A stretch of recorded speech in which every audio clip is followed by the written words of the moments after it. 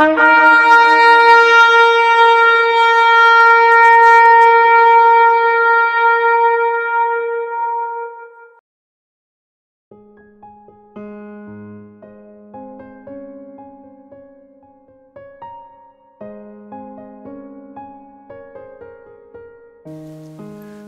is obvious what this alert is about: the war in Ukraine.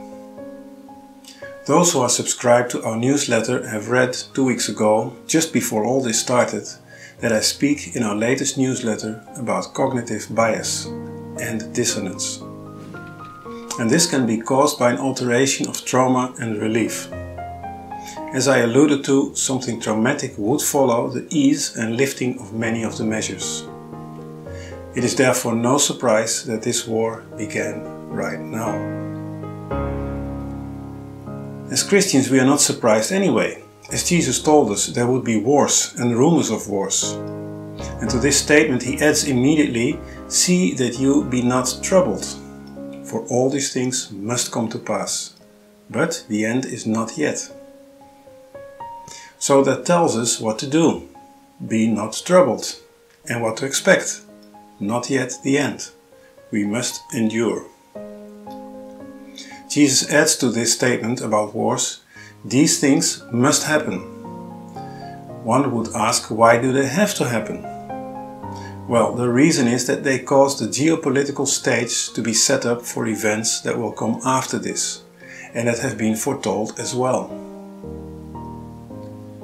One of these events is the Gog-Magog war, as foretold in Ezekiel 38 and 39, where Russia, Iran, Turkey and others will invade Israel.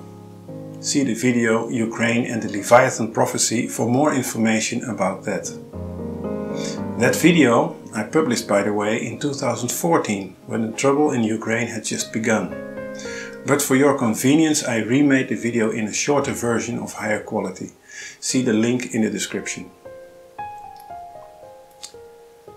Other prophesied events for the latter days in which we live are the destruction of Damascus in Isaiah 17 and of the nuclear facility in Elam in Iran in Jeremiah 49, which will cause another great flood of refugees, according to Scripture.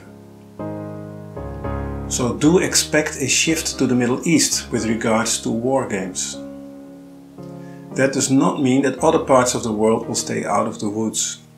This war does have the propensity to become a world war. Let's just hope and pray that it doesn't. It's bad enough as it is. Another event that is on the horizon is a global financial crash.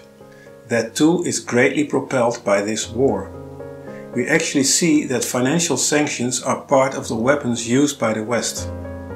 However, that will not stop Russia.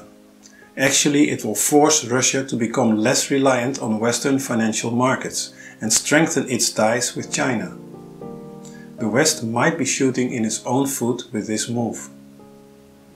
But as Klaus Schwab from the World Economic Forum already made clear, there is a small window of opportunity to forge a great reset. And while many thought that window was closing, this war has opened it wider than ever before. And here in Greece, and as I know in many other places, the wearing of masks is still mandatory, lest we forget the past 2 years. With a flip of a switch, all things will be reactivated. Don't think for one moment that the whole setup of the infrastructure of QR codes, tests, inoculations, lockdowns, digital ID, etc. has been in vain. It will be reactivated, and when the financial reset will force it all to be linked to a new global digital currency, the whole infrastructure of the new world order will be complete. And the rollout of the mark of the beast, as described in Revelation 13, can commence at any given moment. We are moving to a situation where a largely traumatized global population will cry for peace, for solutions and for powerful global leadership. So far, the world events follow the exact scenario as foretold in the prophetic pages of the Bible. As Jesus said, "And now I have told you before it come to pass, that when it come to pass, you might believe."